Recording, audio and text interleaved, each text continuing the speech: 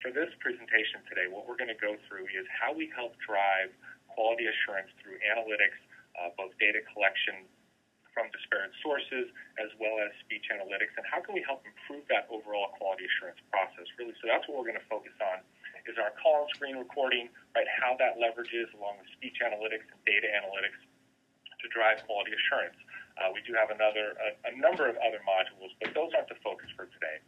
So really what I want to start talking about is, I think this might look familiar to a lot of us, right? The traditional QA approach, this is very common in most environments. We often are targeting low-value interactions for quality review. And really where we need to get to is on the outsides, where we're actually targeting the high-value interactions by leveraging tools that can bring in data from other sources and allow you to do automation for targeting interactions that need review, is really where you start to begin process improvement. And that's where a solution like VPI will really help with that. We integrate with any phone system that's out there, so your Avaya, your Cisco, your Mitel. The platform is not dependent on our environment. And really the goal is to deploy a solution that's going to help you to improve overall quality assurance in your organization and, right, the ultimate goal, which is customer satisfaction. Traditional quality monitoring, again, low value. So how do we kind of break that down? And this is a good image, and I think we can all kind of feel that, and it kind of looks like the guy from Top Gear, right? One of the main guys from Top Gear there, with his stack of mail. And this is kind of what it's like when you're doing quality analysis and you're targeting low-value interactions. You don't know what you're looking for. You don't have a lot of data to support finding an interaction that's really going to be of value to actually evaluate, right, and then provide feedback and coaching on. And we start to break that down by saying, let's take a look inside the envelope. And that's an important message, right? And I think we can all relate to that because we all get way too much mail. A lot of it's junk. Some of it's good. We want to keep that. And what we're trying to disseminate is, of all the mail that we get or all the calls that we capture in our environment, how do we break that down and actually make sense of it? Traditionally, in most cases, we know we've got some basic call data, right? So that's kind of that first layer on the envelope. We can kind of look at that, and that's good, and that's traditionally been what most people have used to do their quality selection. I know that it was an inbound call, it had a duration of X, Y, and Z, and it was for Agent Todd Smith. But again, that's not a high-value interaction. We don't know enough about that customer interaction to really say, I need to review this, or I need to assign this to someone to review. So we start to layer on additional data.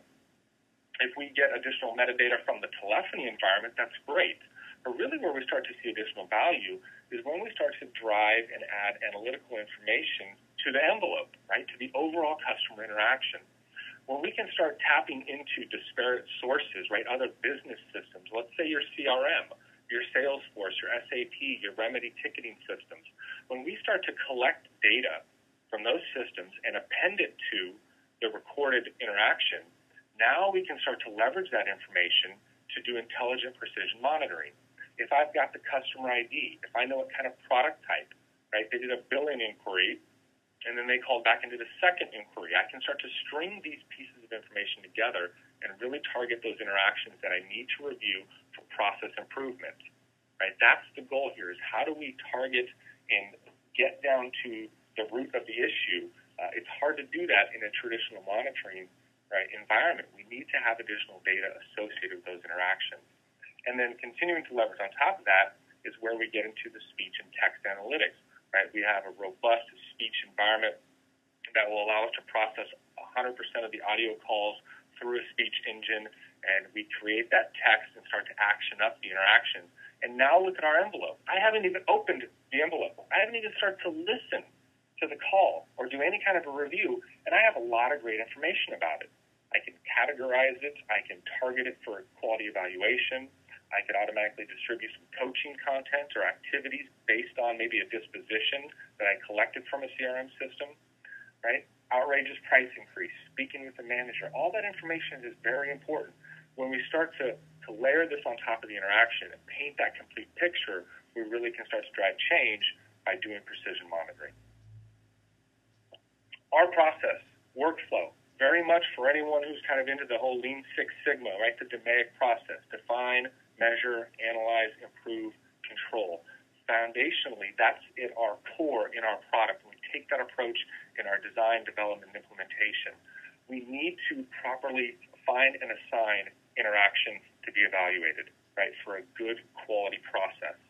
Once we have that, we want to make that readily available to the agent by putting it, readily available to the quality analyst or supervisor, so they're not doing the hunting and pecking, which has been traditionally how QA is done. Let's intelligently find and assign the calls or the interactions to be evaluated. Once they're evaluated, let's automatically send coaching activities. And once the coaching is done, how do we complete that circle, right, and finish our measure? By reporting. We want to continue this cycle for continued process improvement, and that's what's key. Now I'm going to show it to you. My focus today for what I'm trying to show everyone is about the workflow of a quality analyst or a supervisor, someone who's responsible for QA. I want that person's job to be easy and efficient and effective, right? And by reducing the number of steps, by doing automation, we can take that step process down. Normally, a standard QA process will be 8 to 10 steps just to start an evaluation. When we provide and add the automation to that, we can get down to maybe 2 or 3 steps and gain 50% efficiency for your quality analyst, either to increase the amount of QA that they do or to utilize that time in other areas.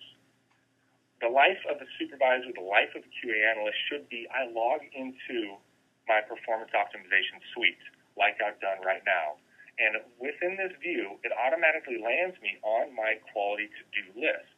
As an example, what everyone is seeing here is this is a listing of all the evaluations that I have to complete today.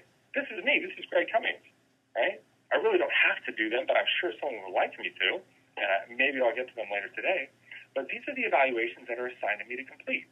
I can see I've got the agent, right, the group that they belong to, the evaluation form that's been assigned, along with the indication that this was a scheduled task automatically by the system, using that intelligent business data that we've appended to the interaction. I want to show you what that looks like. Right? When I select the interaction, it loads up in my media player down here at the bottom. We give you a nice, clean presentation.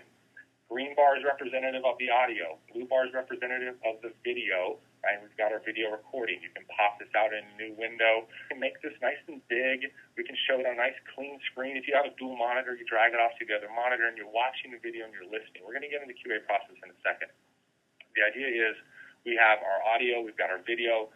I can look at the business data that was appended. I can see that we've attached the order value, the customer address, the quantity. I've got a PCI event, right, which is a sensitive indication where we might have processed a credit card payment, and we went ahead and scrubbed that information out, right, for any PCI compliance needs. We don't want to show that to anybody. But the actioning and adding of intelligent business data throughout the interaction allows us to automate the process for QA, and that is critical for all. Once I've got this interaction, I can simply, right, continue the evaluation. And because it's scheduled, I can launch into it. So I'm going to launch into this evaluation process. It's going to load my evaluation form. And what you're going to see is it gives me my evaluation form. It presents to be my media, a nice, clean format. The picture looks really good, right? And I've got controls where I can toggle and flip-flop my audio and my video. And then I start to perform my evaluation. I start to answer my questions. We're all familiar with this process, right? Did you greet the caller with a standard greeting, acknowledge the customer's initial request as you start to go through this process? If you take your eyes and move them to the right, you'll see where our scorecard is continuing to get updated, right, with different point values. Now, one of the things I do want to point out as we go through this process, and this is not unfamiliar to the folks on the phone, right? This is a common practice for doing quality analysis. But really, we're trying to drive automation. We've automatically scheduled this because we use business intelligence to locate the interactions that are of high value. I, as the analyst, am doing the quality review. But what I necessarily don't know is that underlying certain questions can actually be actions that are automatically driven off of the way that I answer something. Let me show you an example. If agent-verified account information as a question was answered as no, the system can automatically trigger an activity, a coaching activity, to be sent to the agent. And I'm going to show you how that works. In our form design process, and so on my same evaluation form, I'm just showing you now the edit view. I can actually dictate what actions are part of an individual question. I can have a simple email sent out. I can have a coaching activity, depending if they're at goal, below goal. How do I want to trigger an action? It's really about taking the workflow, automating the workflow, and making sure that we're sending content immediately to the agents so we can have process improvement. We can couple this with our workforce management that will only allow the agent to take that activity when they're in a scheduled event. And that's also critical, right?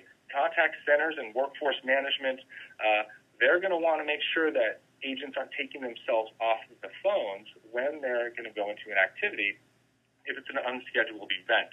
So we tie that closely with our workforce management, our VPI foresight, that allows us to say, you can only take these scheduled activities during specific periods that have been allocated to you during your day or week, whatever it might be.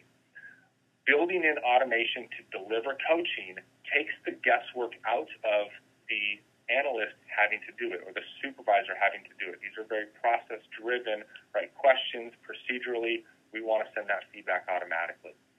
Now, along with that, if I didn't want or didn't have the automation built in, right from within my evaluation as I'm evaluating the agent, I still could have the ability to assign them a coaching activity manually.